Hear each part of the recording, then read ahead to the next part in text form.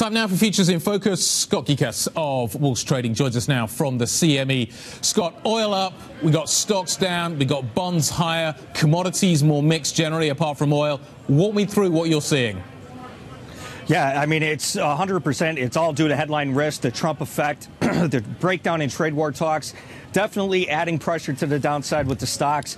The bigger news with stocks is the decision with the Supreme Court coming out with Apple. That's adding quite a bit of downside pressure to the U.S. stocks. And then you throw in the retaliation from China is also putting downward pressure on the stocks. As far as the oil goes, you have a lot of bullish catalysts, a lot of positive headlines coming out between the channel in Houston being shut down, refineries getting cut, as well as the big refinery in India losing one of their units, adding to those supply concerns, as well as all the tensions in the Middle East. So we expect the tensions in the Middle East to continue for some time. That is measured by looking at the option flow in the oil market. We've seen a big block of 72 calls trade right on the open, about 4,000.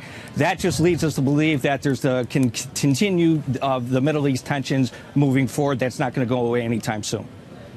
Scott, good to get your take. Thanks. Scott Gecas joining us from Wall Street Trading out of Chicago. Thank you very much.